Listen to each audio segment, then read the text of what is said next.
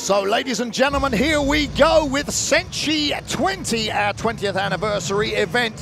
5 years ago, SENSHI was born, and we've been on a journey to greatness ever since, upholding the traditions of martial arts, honor, respect, humbleness in defeat, and honor in defeat and humbleness in victory.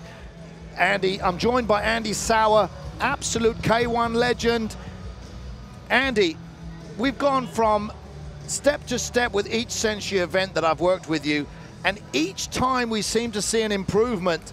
The crowd here this time is bigger and better. The energy doesn't lie. The energy is electric. I think we're gonna see great fights, and I already think that the first fight is already an amazing fight. Yep, the matchups tonight don't go from experience right up the fight card. We're going on weight category, from the lightest weights up to the heaviest weights. So every event here on a SENSHI is a main event. We don't have a main event. Every fight is classified as a main event. Now, we have Serbia versus Bulgaria here. Ognyan Mirchev in the blue corner facing Uros Neskovic from Serbia. Now, what's interesting is Ognyan Mirchev fought on SENSHI 1 when he was 19 years old, and Uros Neskovic from Serbia is fighting at 19 years of age. And at the press conference yesterday, they asked Uros Neskovic, is he nervous, is he apprehensive being only 19? But he's fighting someone who won in their debut on SENSHI at 19 years of age. And it's a great story already. You know, as we can see, you know, both fights are really look strong, look flashy, looks explosive. Southpaw against orthodox. Awesome to see what these young guys can do tonight. And Neskovic he's got a look of intensity about him. Exactly. And these guys, this is under 70 kilos. And these guys, they're fast, but you can't underestimate the power. Just because they're 70 kilograms, these shots are concussive, and the low kick, if you get kicked by someone at 70 kilos, okay, it's not as powerful as a 120 kilo guy, but man, it's still a baseball bat, isn't it? It's snappy, you know, it's hurting, it's more tiny, the shins are tiny, less heavier, but yeah, then again, it's more sharp. You know, as you can see, Neskovic is really waiting for his moment. Oh, that was a lovely straight right there. Before I said it, yeah, he's waiting for his opportunity, looking slick, feeling the distance, aiming for the right distance, the right moment. As we can see, is that Mirchev is waiting, hesitating. He is under pressure. He doesn't feel comfortable. He is not ready for it so far. That's an interesting analysis. Now, Neskovic has got some blood around the nose, but look how high. Oh. That's a lovely exchange, very powerful. Look at Mirchev. He's holding his left hand very high to the temple, and he's got a big red mark on his body from Neskovic. I believe that was a kick earlier on in the round. There it is again, aiming for that spot. Yep. He's leaving himself very open to the body, don't you think? And I also think that his left hand is pretty good, you know, to open up, but he doesn't move. He stays in front of Neskovic so far. So he's pretty easy to hurt, to hit. So I would recommend to Mirchev to move a little bit more and use his leading arm a little bit more, just to... Oh, that was a lovely right hand there. Did he? Well, Albert Kraus was right on top of the action. And both sides exchanged a lot of punches. Oh, what is wrong? Oh, damn. Well, there was a low blow there right at the end of the round. And Neskovic, he didn't complain to the referee, so fair play to him. He's a warrior. And I can't remember the time that I've seen any fighter come out of Serbia who I would say wasn't ready to lay it all on the line. Exactly. And at 19 years of age there, he took one downstairs in the Crown Jewels, and he looks very composed over there in between the round, doesn't he? Mm-hmm. Yeah, so far I think he didn't do that much. I think he wasn't in control for his feeling. I think in the next round he needs to move a little bit more, get his rhythm, into the fight, because so far Neskovic is taking the rhythm, taking the lead. So really looking strong, and he could explode on every moment. That's what he shows. And a difficult one to score, but as I do here at SENSHI, I put my reputation on the line. I'm going to give that first round to the red corner by a hair. So 10-9 on that first round to Neskovic.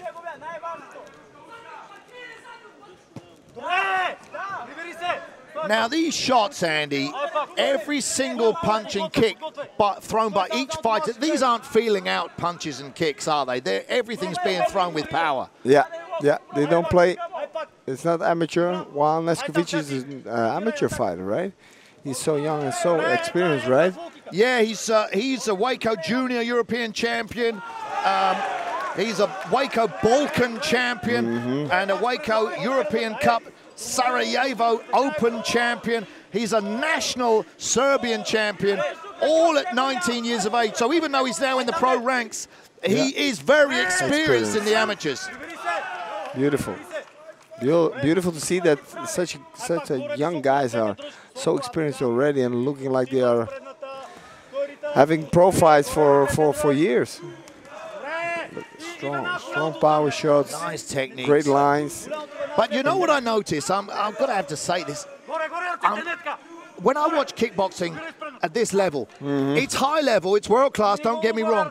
But when they throw these combinations, at the end of it, there's something Dutch missing. Yeah. That low kick at the end of at the end of each combination. And you watch a Dutch fighter come in, boom, boom, boom, low kick at the end. It's like thunder. It's like feeling like they're finishing off, like they're rotating so much, like boom, boom, boom, boom, to end up with the low kick. That's nice to see. You know, it feels like it's a finishing touch, right? It's the icing on the cake. Yeah, there you have one. Yep.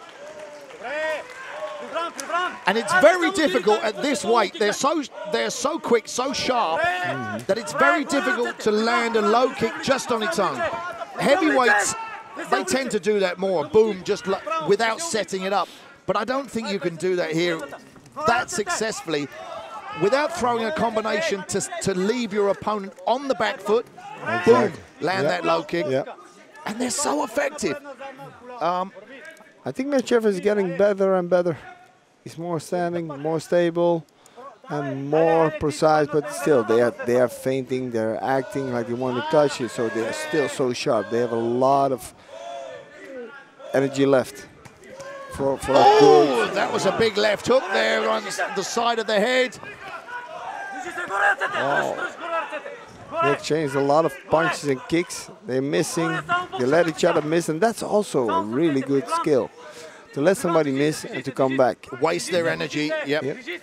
And I'd say Neskovic, the younger fighter here at 19 years of age, he's the more powerful. Yeah, I do so, but also Neskovic is hurt on the nose.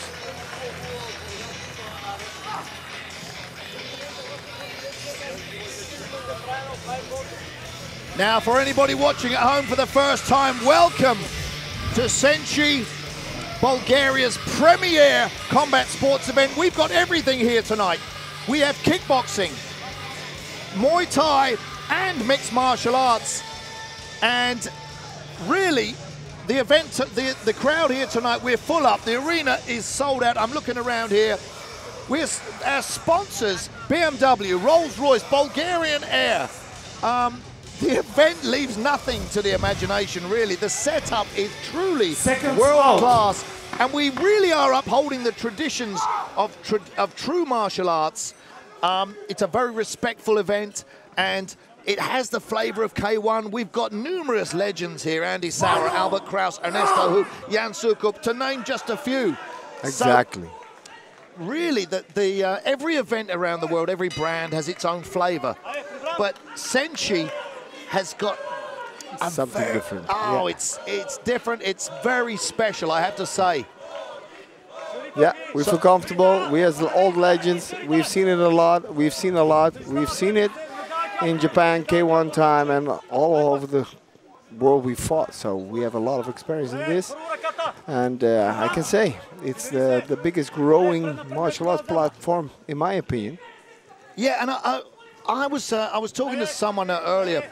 I don't think you can ever recreate K1. That's it. So it's not. There's no point in recreating it, but you can take some of that something from K1 and create something world class to this day. Exactly. I think nowadays it's a modern time. I think we still need to change a little bit, you know. But the old standards, it has to be right. You know, we don't have to find a new thing. You know, it's just the former